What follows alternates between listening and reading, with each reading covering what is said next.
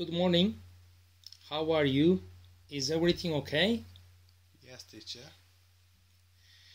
We will continue to learn the basic of meteorology. Today, we are going to learn atmosphere and its composition. Definition of atmosphere. The title is Definition of Atmosphere. First of all, I will give you the definition of atmosphere. Later, I will mention about its composition. Atmosphere is generally described as a gas sphere that covering the world.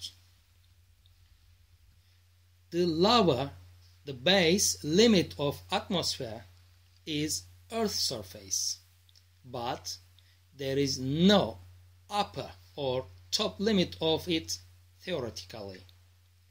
In this lesson, we will accept the limits are: lower base limit is Earth's surface and upper top limit is where the atmospheric pressure is zero or stable.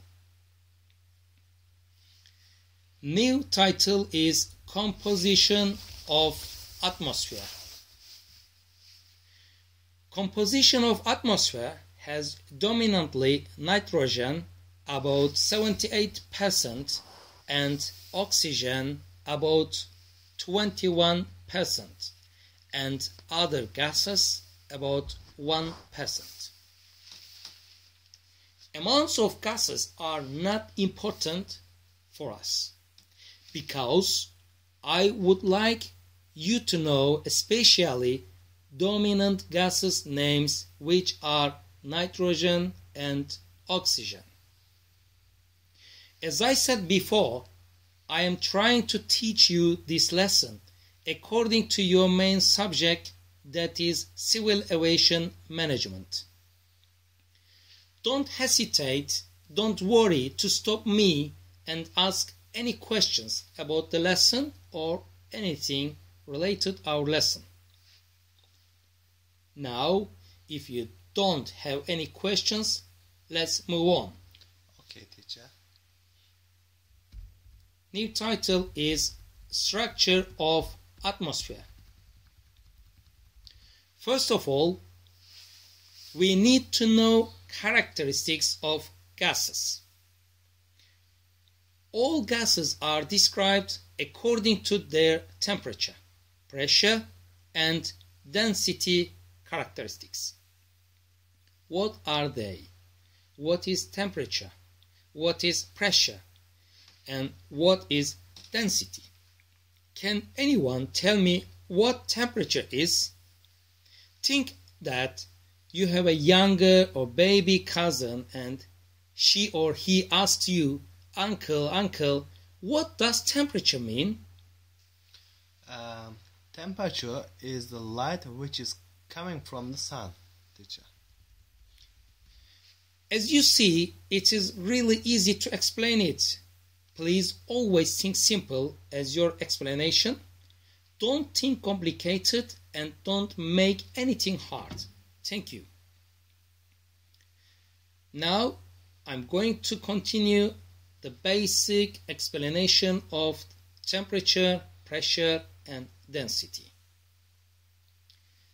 Temperature shows the activity of molecules, relatively heating of gases.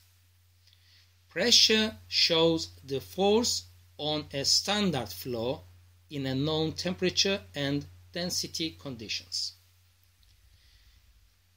Density shows the total amount of materials in a standard volume.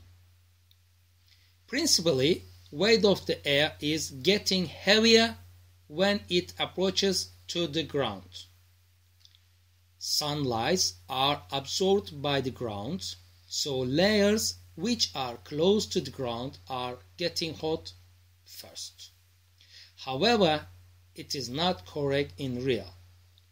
We will accept generally weather is getting cold by height. It means when you climb, increase, the weather will get cold. Now the new title is Layers of Atmosphere. It can be classified according to temperature, weight of molecules, composition, etc. Because of this, you can see or find lots of different classifications of atmosphere. Every subject classifies it according to their main aim. In this lesson, we will accept 5 main layers, which are 1. Troposphere, 2. Stratosphere, 3. Mesosphere, 4. Thermosphere, 5. Ionosphere. I am going to draw it on the board.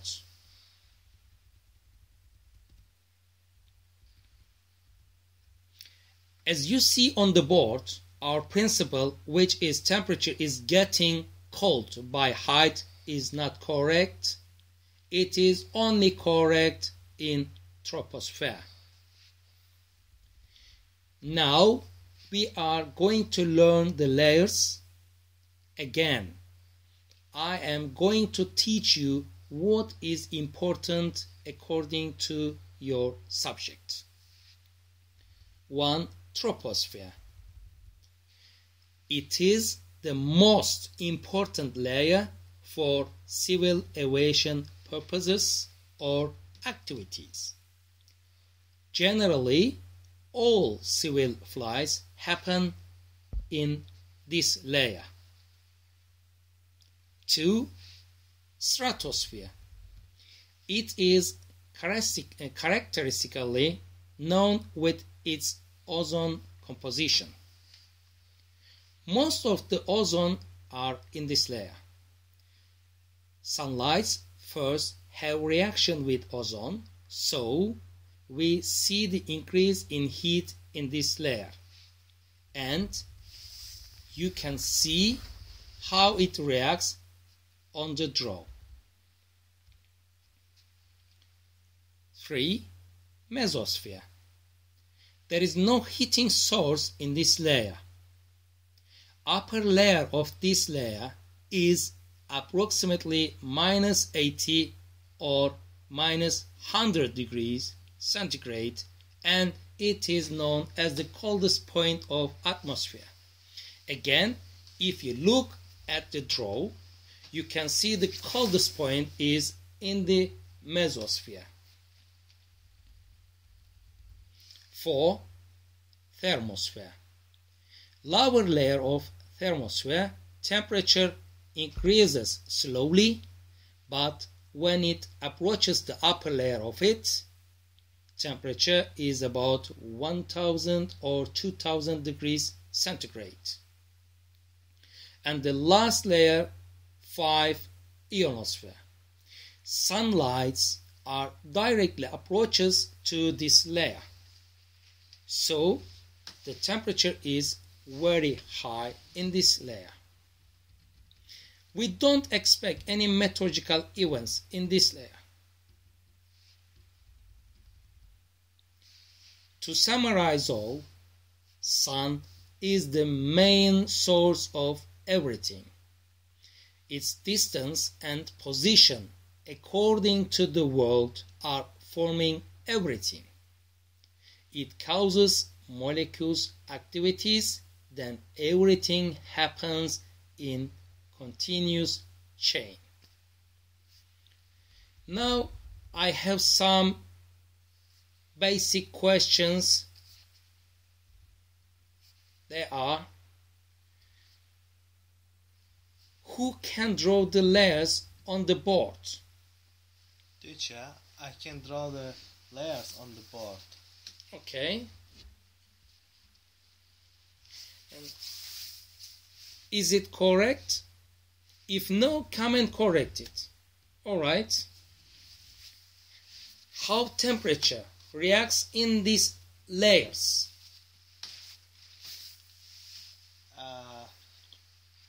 It depends the layers, teacher, because the most important layers is ionosphere, and the sun is the main source of everything to these layers. Yes, they are correct, but they are not the answer what I exactly want. The temperature, as you see in the draw, reacts in every layer differently. In troposphere, it is getting cold by the heat, by the height. Then in stratosphere, again by height, it's getting hot, and again mesosphere, it has the coldest point, and later on in thermosphere, then the ionosphere, it is getting very, very hot because of the position of the sun, as you said. Thank you, teacher. You're welcome. Thank you. And these are all today. See you next week.